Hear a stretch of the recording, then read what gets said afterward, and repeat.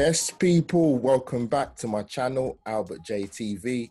To my subscribers, thank you for being loyal again. Let's get straight into this, man. So, transfer talk, rumor mill, whatever you want to call it. Two players we're going to talk about today is Pierre-Emerick Aubameyang, our club captain, our go-to guy. And again, I'm going to touch on Martinez. First, I'm going to start with Aubameyang. Now, many people would have seen a lot of media outlets reporting that the deal is actually done, and hopefully it's going to be very, very, very imminent that it's going to be announced. And I think a lot of Arsenal fans are probably a little bit worried that, why has it sort of taken so long for it to be announced? And, ideally, going into the first game of the season against Fulham tomorrow, you'd want it sort of done and dusted, and I think that would be very, very good timing for that to happen. So, reportedly they're saying that the deal, three-year deal for Aubameyang is, initially 250 grand a week, rising to a point with obviously bonuses and whatever's been put in the contract in terms of the agreement, that he will end up eventually probably being, including bonuses, Arsenal's highest paid player ever. So yeah, bumper deal with capital letters. So yeah, officially I'd like to see that announced hopefully today before our first game of the season away to Fulham.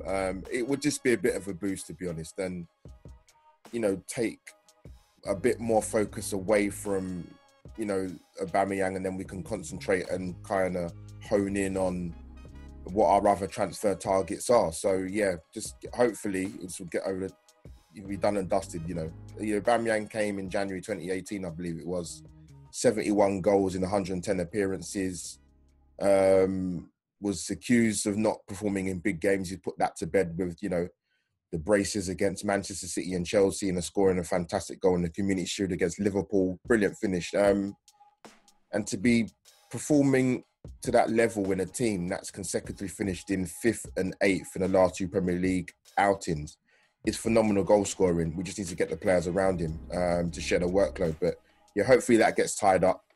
Fingers crossed. And that leads me on to, again, talking about Martinez now. Again, reading certain news and media outlets. Villa are really, really keen on him. And I think the initial bid was, apparently there was two bids. Second bid was around 15 million, but it's rumoured to believe Villa are going to, put the bid up to the asking price of 20 million. The rumour I saw through media outlets was that they was going to table a £17.5 million bid with add-ons, so the deal would actually be worth 22 million. I said my thoughts about Martinez before, and I'll say them again, just for those who haven't heard them. He would go into the season as the number one. Yes, both goalkeepers are fit. I do not downplay what Bernardo has done, because I think he's been outstanding since he's been at Arsenal. But Martinez has been exceptional. He's been at Arsenal 10 years. It's a long time. And we're in a position at Arsenal where it's a headache, but you've got two goalkeepers who really should be number ones.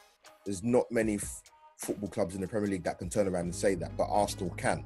And as much as might be sad to see Martinez go, and he deserves his chance, and I see a lot of uproar of Arsenal fans, don't sell him, unless you get like 30 million.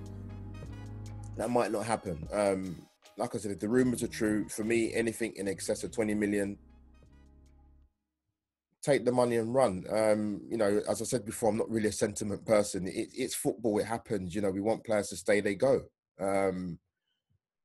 We want players that are going to make the squad better, 100%. But, with the goalkeeper position, you're just a goalkeeper. You can't play anywhere else, like an outfield player, like a utility player, or, our own North London Kimmich in Ainsley Maitland-Niles.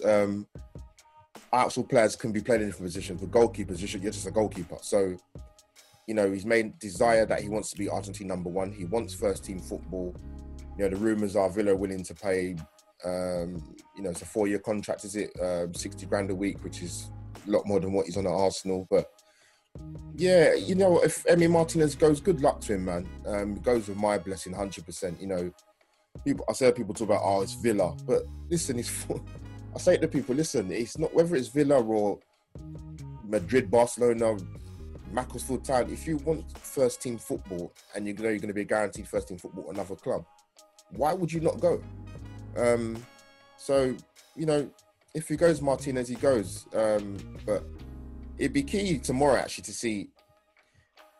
Now, people said to me, if Berlino starts in goal tomorrow, then Martinez is definitely going. I don't necessarily believe that. We've seen players play for clubs and still go. So if Martinez plays tomorrow and still leaves Arsenal, it can happen. It's not impossible. But yeah, those are my thoughts, man. So guys, drop your comments down below. Tell me what you thought about Aubameyang. Is it going to be done today? Hopefully by the time I get this video out pretty quickly. Yeah, rumoured that he's going to be the best, highest paid Arsenal player ever. Obviously, that includes bonuses within the agreement contract. Your thoughts again on Martinez? What's your feelings? Are you a case of anything in excess of 20 million plus, take the money and run? Do you want him to stay? Not only do you want him to stay, who do you think should be on goal on Saturday and be the Arsenal #1? So much to get through, my fellow Gooners. But yeah, that, as you know the drill by now, click, like, share, subscribe to the channel, hit the notification button when my content comes out. Check the link in the description. Get me on social media, on my Twitter and Instagram. That is me, Albert J TV, over and out. Hashtag Aubameyang, hashtag Martinez.